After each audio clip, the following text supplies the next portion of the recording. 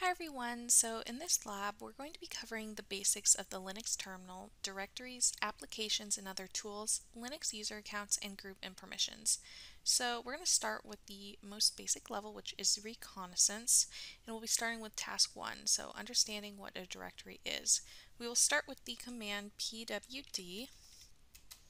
And so this stands for print working directory. All this is going to do is display information about the current working directory. So my username is Loki, so you can see it printed that right here. So yours will be different. It will be whatever your username is, which is most likely Kali. So it has /home/ and then your username. So for me, the file Loki is located in the home file, and then home is inside the file /. And so the file / is a special file that is called the root directory. So it's basically the highest file in the Linux file system. So the command pwd will provide you with the absolute path, meaning the full name of that given directory. So it's going to show the full path from the root directory / to the file or folder, which is why it shows /home/Loki. Alright, and so task 2 is going to be listing folders and files contained within a directory. So we'll start by typing the command ls. And so ls stands for list, and will list the contents of the current working directory. So if we wanted to be specific, we could use a flag. Two different ones are -a and then -l. So we could do the first one, and then we'll go ahead and do the second. So we get different outputs when we do ls versus the following two. So the one with -a will list files that are hidden. So this includes files that start with dot. So most of these start with dot.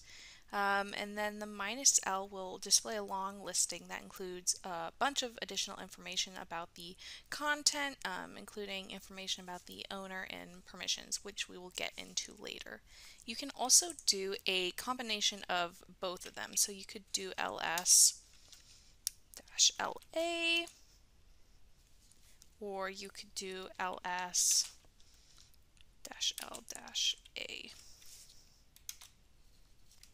Alright, so now we're going to move on to task 3, which is how to create and change directories.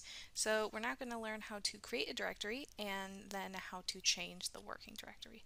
So I'm going to go ahead and type the command. Okay, and just a reminder that Loki is my username, so your username will be different. Next, we will go ahead and make the directory.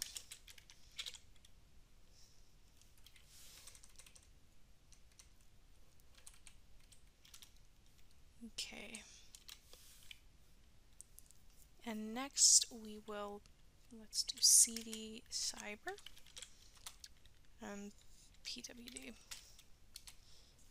Okay, so this is just a reminder to replace where I have Loki with your username. So the absolute, output is an absolute path to the new directory. So it's the full name of that given directory. When we did cd cyber, we used a relative path, meaning the path relative to the current working directory. We could have also done cd /home/Loki/cyber to use an absolute path. You can also, just a quick trick, you could use the tab button on your keyboard to automatically complete either a file name or a command. So that way you can save time on typing. So pretty handy. Alright, and so now we will move on to task 4, which is traverse to the parent directory. So there can be a lot of typing when trying to move up a single directory level. By using the specification ... However, you can refer to the directory above the current working directory. So we could do something like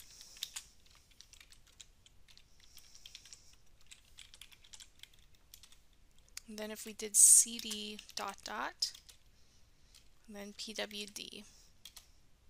So we can see that we are one directory level up, as how we were here. We can also delete directories. So we're first going to run a listing and then delete the directory, and then run another listing to confirm that it has been removed. So we'll go ahead and do that. All right, where is cyber? So cyber is here. Now we will delete cyber.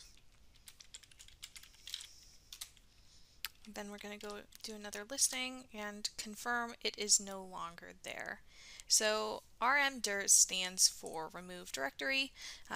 Its only purpose is to delete a specified directory given the relative or absolute path. Alright, and that is going to wrap up the reconnaissance level of this lab. I hope you enjoyed this video. Alright, so now we're going to move on to the access and escalation portion of this lab. So we will be starting with task 5, which is running Firefox.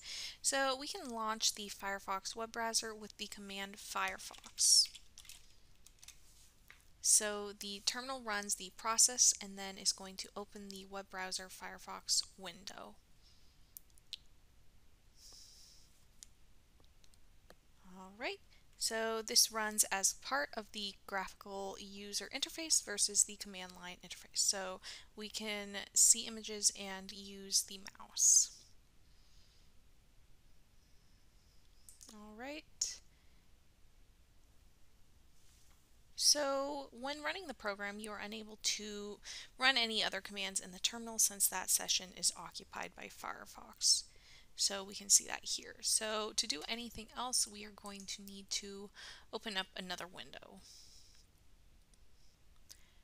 Okay, so I went ahead and pulled up another terminal so we can continue on to task 6, which is opening applications as a background process.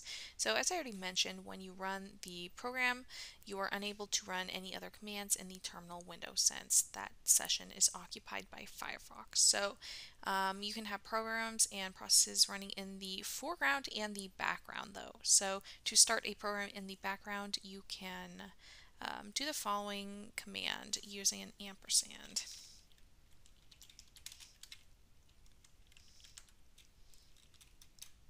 So you could do that.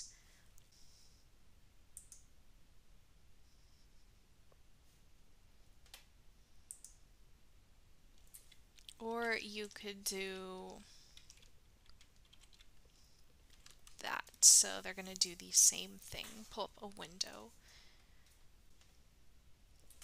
Alright, so now we will move on to task 7, which is text editing with LeafPad. So we can use a text editor in Kali Linux to open text files for editing. So if we run the following command,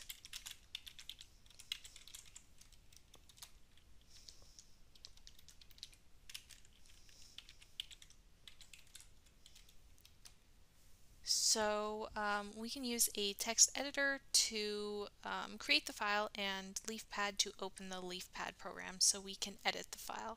So we'll type in our message. Password is password, and then we will save and quit. So then again at the terminal window we can now type cat my secret. And the cat command should print the message in the file that we just created, which it did. Alright. Okay, so now we'll move on to task 8, which is image viewer. So Ristretto is an image viewer that we'll be using for this task in the lab. We're first going to download an image and then view it using Ristretto. So we'll first verify that we are in the home directory with cd. And now we'll download our image by typing the command wget and the URL. So wget lets you download files from the internet given a certain URL. So I'll go ahead and do that.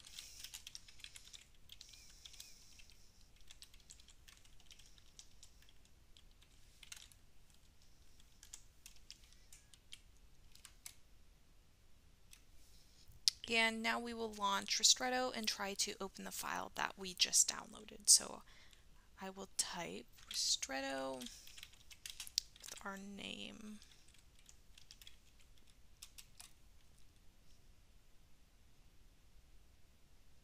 Alright, so here is our image. Now we will go and delete it. So we can delete it with the following command, rm, which is remove, and then the name. So now we're going to move on to the exfiltration portion of the lab, which is beginning with task 9, so adding a user. So to add other users, we need to use the add user command.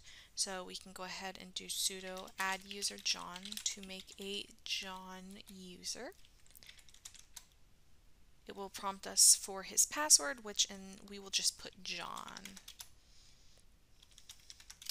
Then we'll go ahead and hit enter to accept the defaults for the full name, etc. Until we get back to the command prompt. So now we will move on to task 10, which is log in as a different user. So we're going to learn how to log in as John. So we'll start with who am I. Who am I will tell you who is currently logged into the account. So I see Loki is currently logged in. Yours will be different, whatever your username is. So now we can do sudo login John to log in as John. Password is John. Okay, so now we can do who am I again to see who is now logged in, and it is John. So if we want to log out of an account, we can do log out. We could also do exit. So log out will log out of a login shell, and then exit will exit the shell which is currently running. So now we will move on to task 11, which is delete user accounts. So deleting an account is quite easy. You just type the command sudo user del, so delete user, and then we will do John. And then the user will be removed from the system. Okay. So now we'll move on to task 12, which is understanding groups. So the Linux system places every user into groups. The groups help make things more logical and clear, help separate users for segregation of various tasks and permissions. So we're going to go ahead and make 3 accounts with add user. We will set their passwords as their names. Then we'll make a chess club group using the group add command. So we will go ahead and start by adding 3 users. So our first one is Bob. For his password, we're just going to enter it as his name, so it will be Bob. Then we will accept the default for the full name, etc. by hitting enter until we return back to the terminal. Now we will add our second user, which is Billy.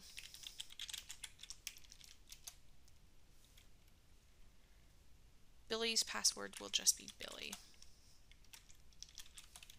We'll hit enter for the defaults. Now we're going to add James. His password is James. And we will hit enter for the defaults. Alright, so now we will make our chess club group by using the group add command. So we can do sudo group add chess _ club. This will create our group. Alright, so we will continue by, let's just go ahead and I will explain later.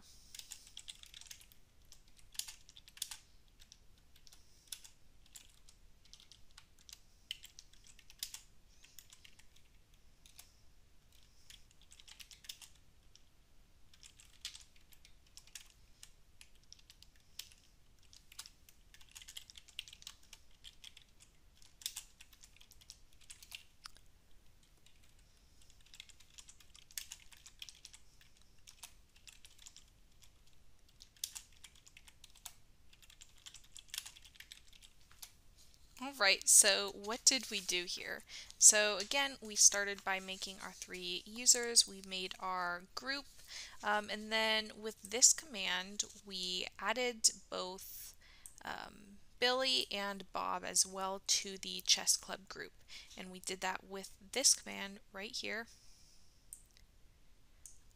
And so we didn't add James, which kind of helps to show how information can be restricted to only certain people, so only they can view it. So then we ran the groups command to view which groups a user is part of. So we can see that Bob and Billy are both part of the chess club group. James is not a part of anything. So alright, so now we'll move on to task 13, which is understanding user permissions. So we'll learn a bit about permissions, which are very vital to any Linux systems administrations and security. So we'll start with the command ls-l in the /home/colleague directory. So I will enter it. Again, you don't need the /home part, but if you want to, you can. And again, your username will replace where I have Loki. Okay, so at the beginning of each line you can see a string of text, so DRW, XR, etc. So in this scenario, D stands for directory, and then the R is for read, the W is for write, and the X is for execute. So there are also separate permissions for the three different groups of users, and so those would be owners, groups, and others. So now we will move on to task 14, which is changing permissions. We can use the chmod command to change permissions for a specific file or folder. So we're going to start with the touch command, which will either update the timestamp of an existing file or create a new file if the file name does not already exist. And then we'll go ahead and try our chmod. We'll do touch new file ls-l new file.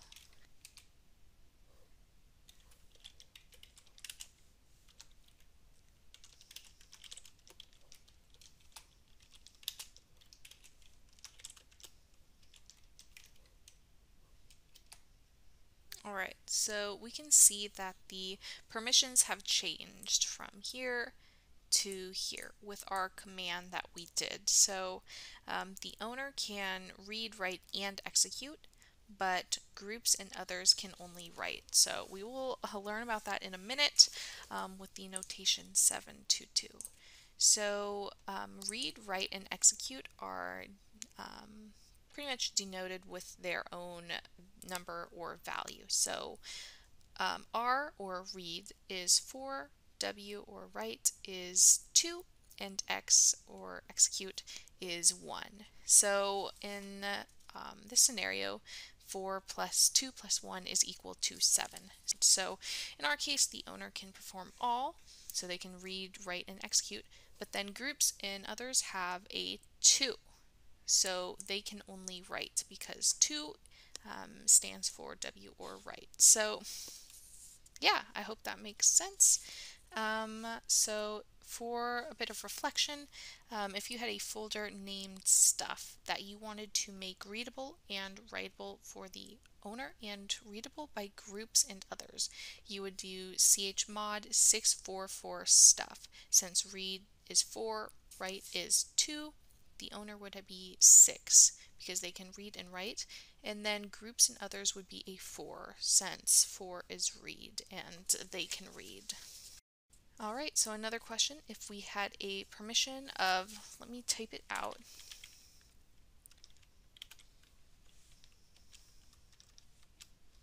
if we had, oh, let's pretend that is a capital. Alright, so if we had this as a permission, then you can see the owner can read, they can't write, but they can execute. Groups can read and write, but they can't execute. And then others can only write, so they can't read or execute. So the dashes kind of show what they can't do. Alright, so this is going to wrap up our demo video on Introduction to Linux. I really hope you enjoyed this video.